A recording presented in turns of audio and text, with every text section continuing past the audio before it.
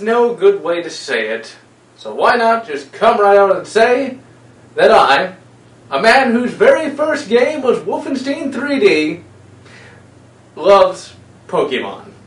Obviously, much more so in the past than today, but I still loved and still rather like the series. Now, I'm well aware that my pronunciation of Pokemon is wrong. It's Pokemon, but you see, I don't want to poke any mons, so therefore I am simply going to say Pokemon. Now, Pokemon is not just a series of games, rather it's a series of everything. Really, anything that the Pokemon name touches instantly turns to gold, almost. Or rather, yellow.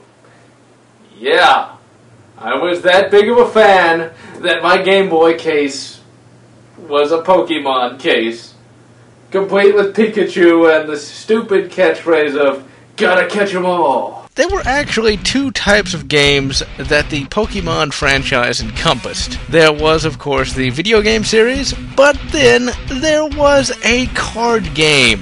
Thankfully, I never played that bloody game, but rest assured, I did actually have a number of Pokemon cards. Now, to make matters worse, the Pokemon cards were actually every bit as popular as the video games themselves.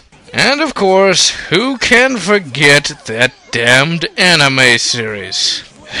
As should be expected, this series was extremely popular back in the late 90s, early 2000s, and of course, it's still going on today. And also, and I seem to be saying this a lot, unfortunately, the series itself was a very well done adaptation of the games. You see, they could only get it right when it came to a stupid premise of monsters beating the hell out of each other. But hey, they got it right, so that's something in their favor. As should be expected, I loved it then, and I can tell you this, watching it now, I still kinda like it. I just don't know why. It's Pokemon. It is God. Hell, I even went to the first movie opening day. Yes, I drugged my grandfather on opening day to one of the dumbest movies I've ever sat through. Although at the time, I of course loved it. And I bet you can guess which Pokemon game was my favorite. Not the red, not the blue, but of course, the yellow. The one that is so much like the anime. You see, not only did I like a stupid game, but I liked a stupid show, and I liked the stupid game even more when it was like the stupid show. You know what really makes it sad? At the time I loved Pokemon Yellow, I played games like Turok 2 and F-Zero X. Where did I go wrong? Now why, you may cry out, is the series so successful? Well, because, as stupid as it is, they actually put a lot of thought into it. The reason for its success is actually twofold, at least the games anyway. First, the gameplay is addictive. Don't ask me how it's addictive, it just is. And second, the overall series premise is actually pretty awesome. The basic premise is somewhat simplistic. At the age of 10, kids leave home and go catch Pokemon, and as the tagline would suggest, they would try and catch them all, and eventually compete in leagues and things of that nature. Here's the thing. Really, what kid would not absolutely love that premise? And it really is more accessible for a younger audience. You really wouldn't see a 10-year-old become Captain Shepard, now would you? These days, people with modern sensibilities see this premise as rather stupid. It's like, well, how would they survive with no money or no schooling and things of that nature? All I need to do is point out the fact that back in the 19th century and times before then, kids would do something similar to this. Some would just, leave the farm and seek out fortune on their own simply by using their own wits and drive. There's many cases where kids did that and actually became really successful. Now today, we are going to take a look at the game that started Pokemon on its road to supremacy. Today, we are going to take a look at the might and majesty that is Pokemon Red. This game here was the very first RPG that I had ever played. And to this day is the only Pokemon game that I have ever fully completed. Unfortunately, the battery in my cart has long since died, so we are only going to be able to see a very small portion of the game. Now, you have already probably noticed that the gameplay and graphics are rather similar to another RPG series. That's right, this game is a natural evolution of the Dragon Warrior series. Now, in Dragon Warrior, you have the same top-down navigation. The main difference is obviously the inclusion of Pokemon and the fact that you are not the one doing the fighting, but rather a genetically engineered monster. Now, to put Pokemon in perspective, this is what we had to play it on. The Game Boy, or in my case, the Game Boy Color. Essentially, what we would have to do is sit for hours at a time staring at this tiny, non-backlit screen.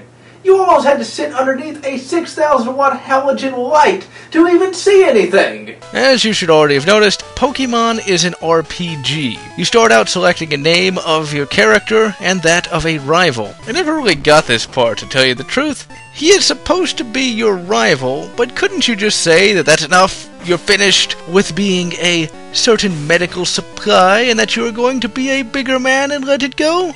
Well, there's no real way to actually do that, but I would like to have some sort of dialogue box or just some sort of animation where my character raises his middle finger and walks away, you know? But unfortunately, that is not the case. So after that's done, the game cuts to your character's room, and damn does it not look like a room from the late 90s. You've got a Super Famicom right there, and a computer in the corner. Basically, this could be one's room as a kid. But I want to play Godzilla Kaiju Dakasan! I want to play Kamen Rider! Oh, alright, fine, I'll go on some bloody death-defying adventure and explore strange new places and encounter new civilizations. But still, who can resist the allure of Kamen Rider on the Super Famicom? Okay, moving on. The game proper actually begins when you acquire your own Pokemon. Essentially, a Pokemon is a genetically engineered pet designed for combat in either competitive tournaments or personal defense. Personally, I would like to have one of these creatures in real life. Because real pets just don't seem to cut it at all. Claw swipe attack! Claw swipe attack, I said!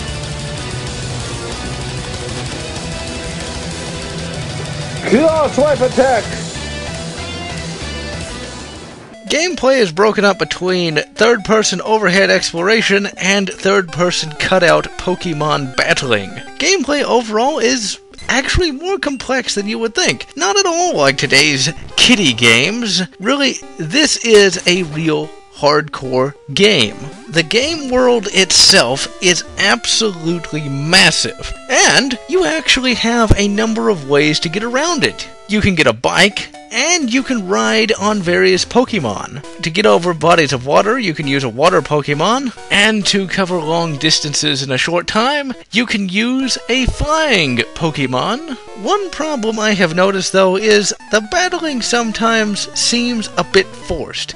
You see, sometimes other Pokemon trainers will come up and demand to battle you, and there is no way to get out of it. And if you are defeated, you will actually lose money. Now, if it were me, and somebody demanded to fight me, and expected to get paid if they were somehow able to defeat me, well, I'd have to introduce them to one of my very special Pokemon.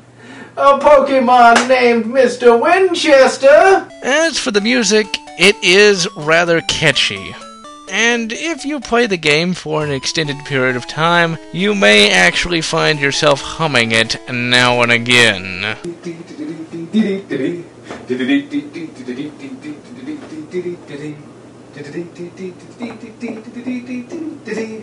Damn it! Again with the bloody deets! Oh, I hate that song. Overall, the battling is quite a bit of fun, and it does feel like a battle and not just a numbers game. Although numbers and stats and things of that nature do play a big role in Pokemon battling. And really, the animations are fairly limited. Basically, all your Pokemon does is bounce back and forth, more than anything else. But even then, the battling is highly addictive. And while it may seem simplistic at first glance, it really is quite difficult to master. Your overall goals in the game are fairly open-ended. Essentially, you just have two main goals. The first, fill the Pokédex, which is a database of Pokemon, and the second is compete in and win the Indigo League. Now, how you go about that is basically up to you. Now, you can't actually fill the Pokédex unless you have access to Pokemon Blue, as the red version doesn't have all the Pokemon. But neither does the blue. It's kind of a mean marketing ploy to get you to buy both games, but oh well. Overall, though, you get a large amount of gameplay out of that one game. To actually complete the game, you have to compete in the Indigo League. And to compete in the Indigo League, you have to collect badges at various gyms. These gym battles are roughly analogous to boss fights. But in all reality, you're not all that locked down as far as the order of completion goes. There would later be a remake of Red in the guise of Fire Red for the GBA. The game itself is not that bad and really holds true to the first game. However, it is slightly more of a kiddie game than the first, as it holds your bloody hand the entire way. You see, here, it's telling you how to battle, even though in the first one it was just, do it. But then again, we wouldn't want to have to use our brains now, would we? The graphics look great. In the first game, your Pokemon just sort of appeared, whereas here, you actually throw a visible Pokeball. The battle animations are still fairly simplistic, but they do look slightly better. Needless to say, Pokemon Red is, unfortunately, a classic.